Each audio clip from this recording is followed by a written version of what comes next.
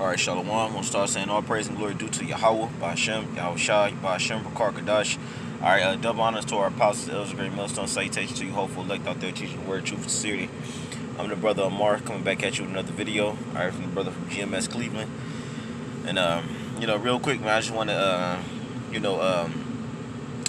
get into this real quick lesson, real quick, man, and just you know, have it more so as an encouragement for brothers not to really get too stressed out or worried about the carnal aspects of your life. All right, whether you a brother that's kind of in a messed up position where you don't really have that money, or you might not have a car, you got to walk to work and you got to kind of walk to destinations, or are you living with somebody, or if you don't really have a woman, or if you look at Esau as he's winning.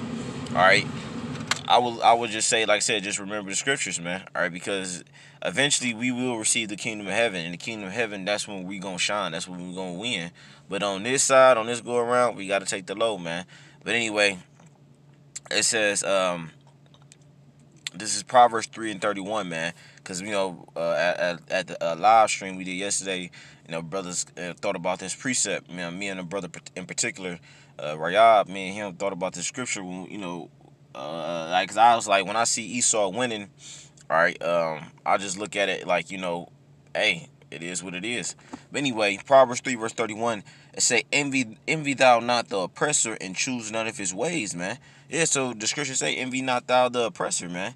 All right, so when you see Esau win and he got everything at his disposal, so to speak, and he just that dude, all right, he got a nice car, and I'm talking about, a fancy ass car, nice big house, you know what I mean, nice, he might even have a Israelite woman, all right. You look at all that, and especially us being men, Israelite men at that, we know we royalty, we know we supposed to be in a particular position, all right, as far as like winning and having certain things in our life. We just gotta look at that and remember that scripture, man. Proverbs 3:31. It says, "Envy not thou the oppressor," and choose none of his ways. But anyway, this is Psalm chapter 37, verse 1, a psalm of David. Fret not thyself because of evildoers, neither be thou envious against the workers of iniquity, man.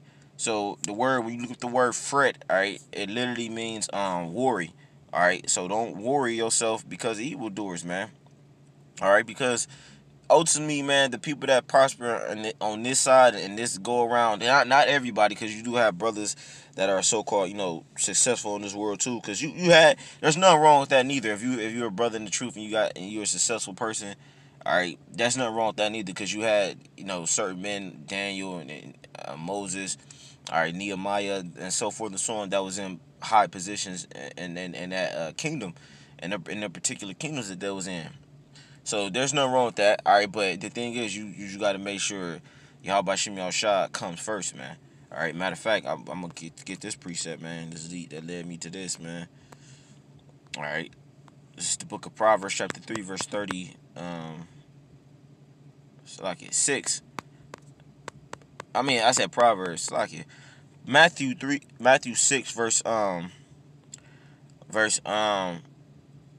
verse 33, but seek ye first the kingdom of Yahweh and his righteousness, and all these things shall be added unto you, man.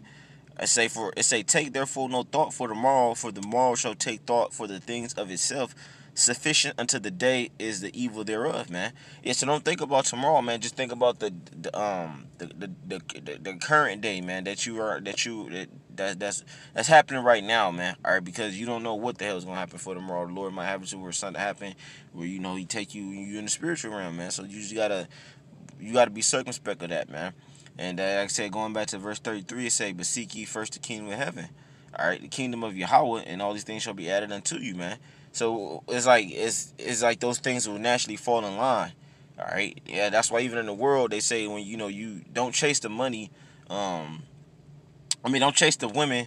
All right, you know what I mean. Pretty much just kind of, I guess, like chase the money, and really don't chase the money or the women. Like, do something that you love to do, and then those things those tangible things, those carnal things that you want, they gonna naturally come, man. And me personally, I'm starting to see that, even more, like, as I get older. All right, but anyway, going back to Psalms 37. All right, like I said, because our main thing is, man, we seeing, wickedness prosper. It's all good, man, because we know, like I said, it's going to eventually come to an end, man. Psalms 127:1, man. All right, when you read that, all right. But anyway, going back to Psalms 37 verse 2, for they shall soon be cut down like the grass and withered as the green herb. Trust in the Lord and do good, so shalt thou dwell in the land, and verily thou shalt be fed. It say, delight thyself also in the Lord, and he shall give thee the desires of thine heart, man. So when you delight yourself in the Lord, he gonna give you desires of your heart. That's why when Solomon prayed to the Heavenly Father to give him, and the Lord asked him what do you want him to give him, pretty much, he said, pretty much give him, wisdom and an ability to lead his people, man, his nation.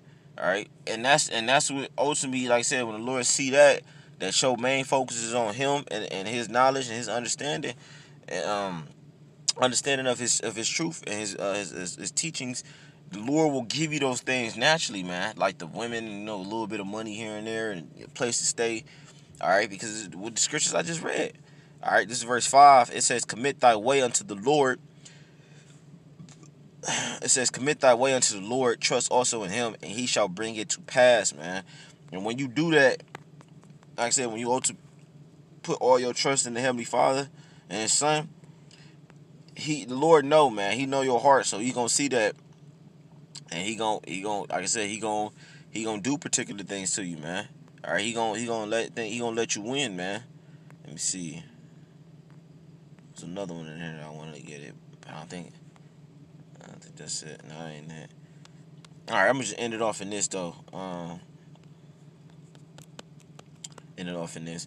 This is verse 7, back in Psalms 37:7. Rest in the Lord and wait patiently for Him. Fret not thyself because of him of who prospereth in his way.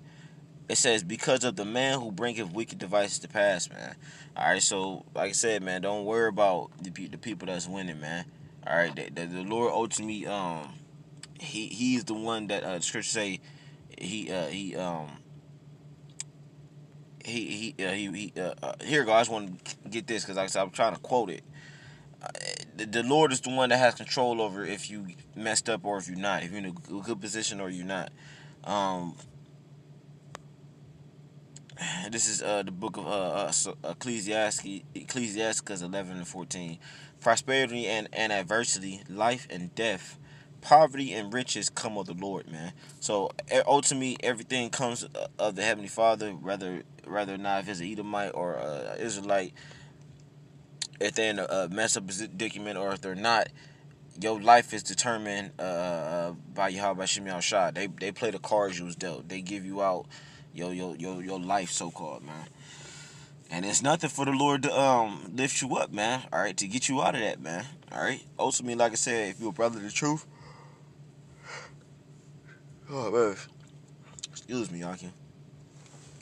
If you're a brother in the truth, just focus on the truth, man. Shalom, man.